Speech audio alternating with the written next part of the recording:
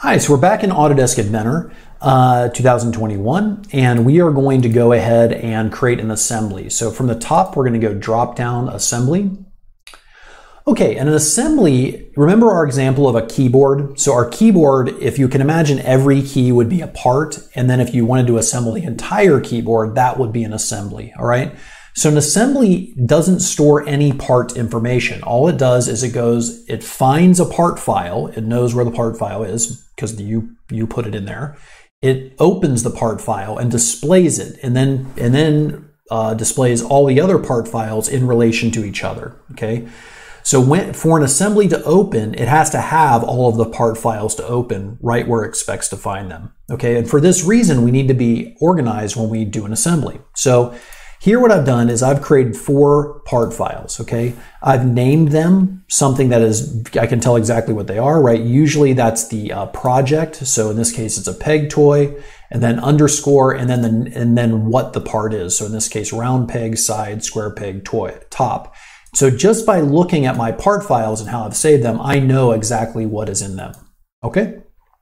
All right, so let's go ahead. And we're going to start by placing in a component. So we're going to go up to the top in the Assembly tab and click Place.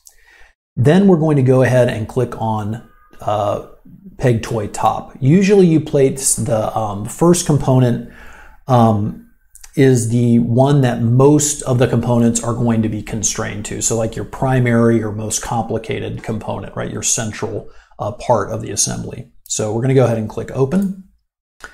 And notice here, let me go ahead and move the cube around. Notice that, and I can scroll wheel out so I can see the whole thing. If I want to place multiple components, I can click, move the mouse, and notice I can place one, and I can just keep clicking to place multiple components. When I'm done, I can right click and click OK. I can Control Z to get rid of a couple of them. Okay, so now we have our peg toy top. And notice that I can move it around. Okay, so in previous versions of Inventor, they would automatically ground the first component. So we're going to go ahead and our first component, our first part, we're going to right click and we're going to click grounded. Okay, and what grounded is that basically this component won't be able to move about in space. And it's going to help us out when we start to assemble things. When we start to constrain things. Notice that the grounded component has this little thumbtack in it in the assembly area of the model tab here. Okay, when I hover over it, it also has that thumbtack. All right, let's go ahead and place the sides of our peg toy. So we're going to go ahead and click side and open. I need 2 of these, so I'm going to click 1 and then 2. Right click OK. Now I'm going to constrain it. In this case, for our kind of simple constraints, we just need 2 types of constraints. So let's go ahead and we're going to click constrain. You can think of constrain as glue. Okay, so we are going to glue these parts together. All right. So basically, we're going to click constrain, and let's go ahead and basically we're just going to need this mate and mate flush. So if you can take your hands there at your computer, hold them out in front of you. If you put your hands together, you've just mated your palms together, okay?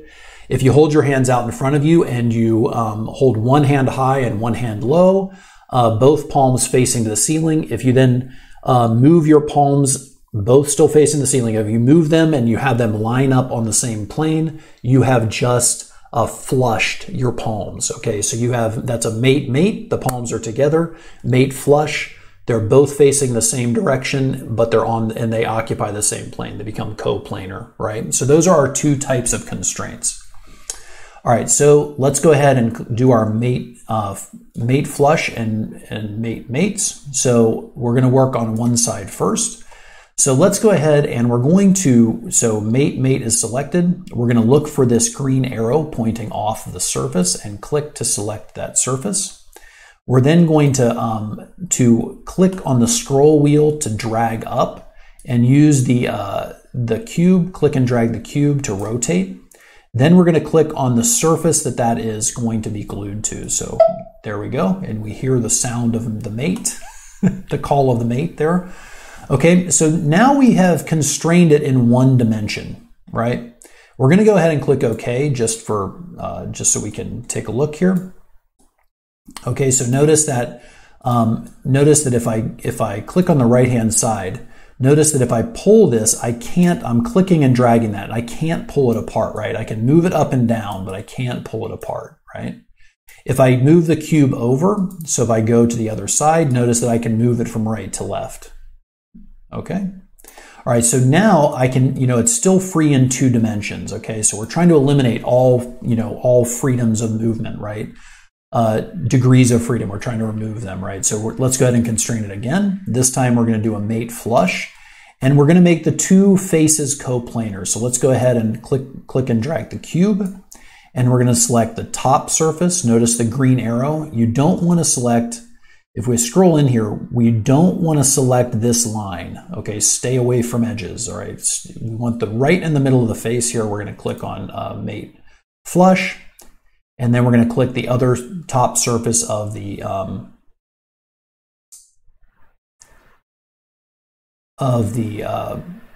peg toy here. Okay, and then we're going to go ahead and click apply.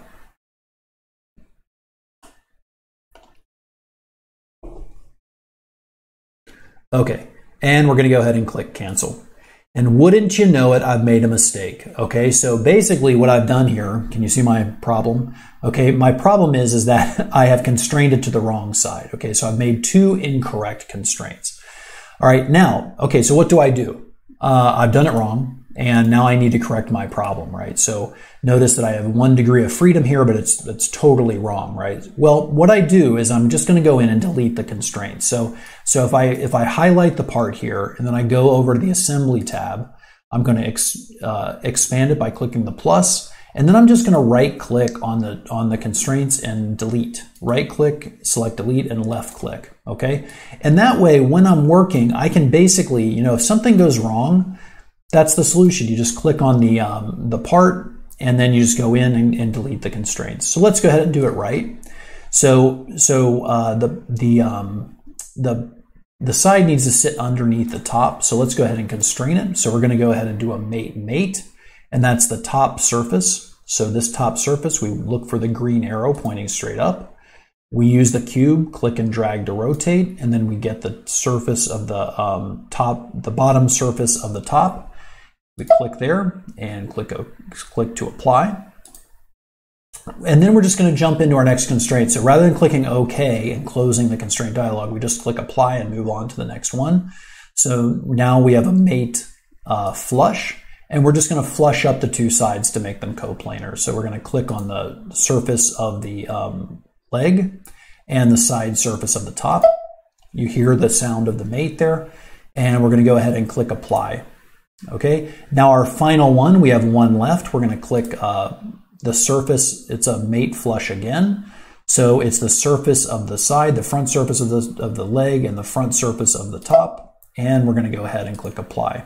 Okay, so when you're doing kind of rectangular solids, most of the time it's going to be a mate and 2 flushes. So that's going to be basically, it's going to be 3 constraints when you're starting out here. Okay, so all right, let's go ahead and do the other side. So notice that I'm not moving anything around. Okay, notice that I placed them initially kind of close to where they were supposed to be, and now I'm letting the constraints do the work. So let's click on constraint again, and we're going to do the top of this top. So we have a mate. Notice we're going to click on the top surface of the leg, and we're going to click and drag the cube around, click on the bottom surface of the top.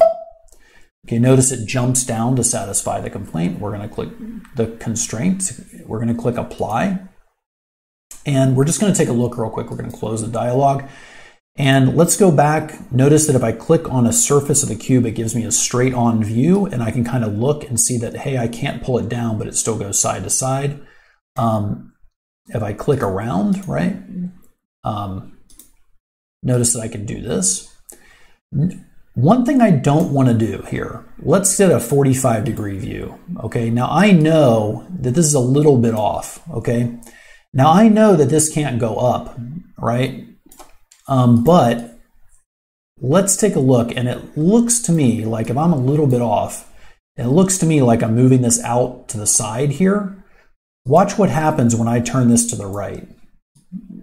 Okay, it's way off, right? Not only did I move it in one dimension, I moved it in 2 dimensions, right? So I thought I was moving to the right, but what happened was I dragged it well out into this dimension. So into the other dimension. So when you're doing this constraint, a very common thing to have happen is that you drag something and unexpectedly it goes way off into another dimension. So not way off into another dimension, it goes way off in the dimension you weren't trying to move it in. You know, if you're trying to move it on the x-axis, it goes way out into the z-axis, for instance. So using zoom all is very helpful in that case. Also the undo, you know, if you get to a point where even zoom all doesn't work, if you click zoom all and it's so small you can't see anything, just go ahead and control Z and move, you know, control Z as many times as it takes to get back to where you know where things are. And that's a strategy that's best. Okay, let's keep going here. So we have our mate. Now we're going to go ahead and flush up the sides. So we're going to click constrain and we're going to go mate flush. And we're going to click the side of the leg and the side of the top and apply. Side of the top and the side of the leg and apply. Okay, so now we have a situation where this is fully constrained. Okay, so we can't drag anything around. We're wiggling it as we possibly can.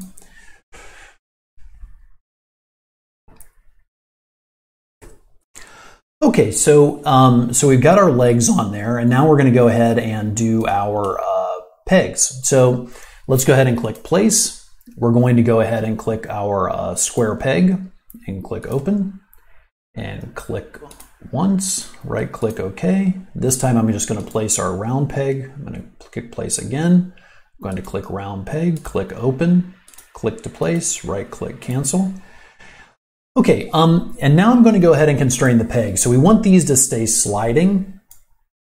All right, so first we're going to, actually let's do the circle peg because it's just so easy. So we're on mate, and we're actually going to mate the center line. So let's go on the circular peg there and see this dotted line that comes up. There it is. That's it right there. So the dotted line that comes up, that's what we want to mate. So we click the dotted line, the center line of the peg, and we're going to go to the hole.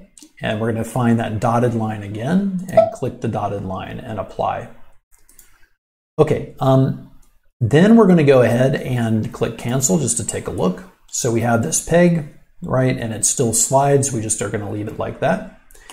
And now we're going to do the pegs. We're going to click constrain, click the side of the peg. So we're going to mate the side of the peg to the side of the hole. Which one doesn't matter on the first one, okay, because it will just swing around to fit. Okay, and we're going to go ahead and click apply.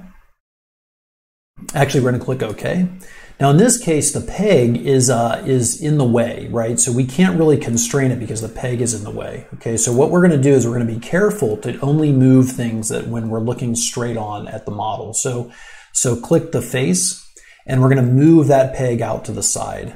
And then we can go ahead and rotate it. But notice by using the cube to look at the model straight on, we only moved it in one axis, which is really important so we don't lose things.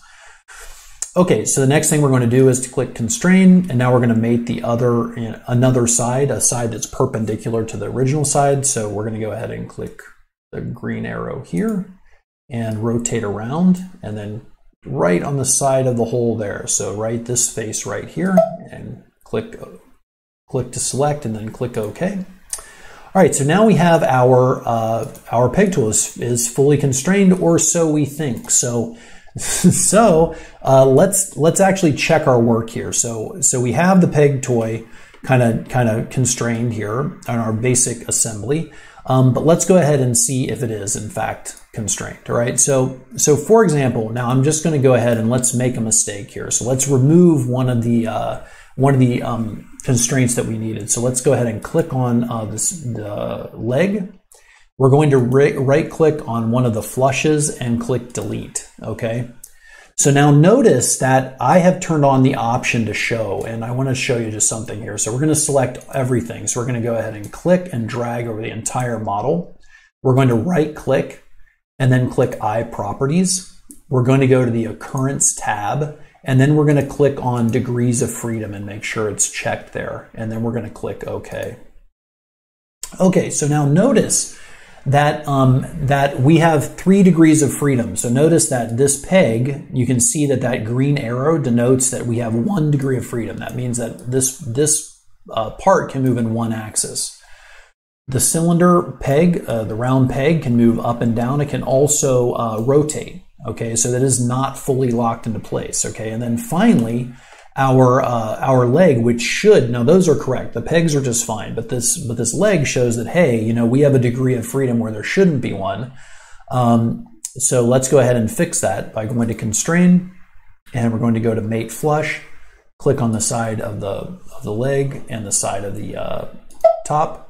Click apply, and notice now that degree of freedom goes away there. Okay, so that is how we do a basic assembly. Best of luck.